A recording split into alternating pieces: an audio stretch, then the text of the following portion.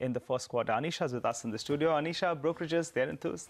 Well, yes, they are. In fact, after the strong set of numbers that came in Q1, it lost a bit of steam given the fact that capitalization this quarter was low. But the brokerages are not very perturbed by this because the management has been saying that they're maintaining their guidance, and Q3 and Q4 as per them will be the bumper quarters. Now, Macquarie maintains the outperform call and they have increased the target price by 11% to 193. They say that the project commissioning to capex ratio has improved significantly and it is expected to remain like that going forward as well. As far as valuation is concerned, despite the 40% run-up that we have seen since February, they say that the multiples still have some room for re-rating. In fact, on return on equity, they say that now we can expect 16% plus returns in FY17 and 18 versus the historical average of 15%. And also another overhang on the stock, which was regarding the dilution that might happen.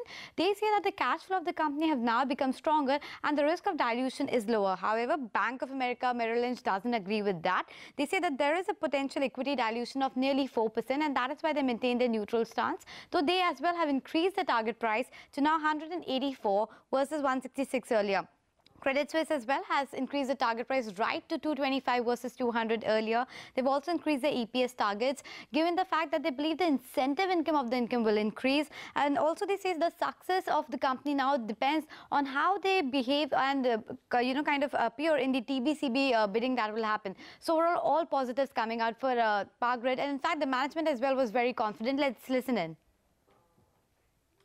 Will certainly we are targeting about 28 to 30,000 crores. Every quarter has a plan. It was just we see that by June it was 2,500 something like that, but in July it was 6,700 crores. That's why it is not a linear thing. The way it is planned, the major chunk is being capitalized in the third quarter, fourth quarter. The full-fledged construction is going on, and that's why as on date. It is near to 7,000 crore already capitalized. Some 4, 5, 6,000 crore additional will be capitalized in the quarter 2, and the rest will be quarter 3 and quarter 4 will come in the bumper way. All right, with that, it's a wrap on Chart Busters, but stay tuned. Trading Hour comes up next.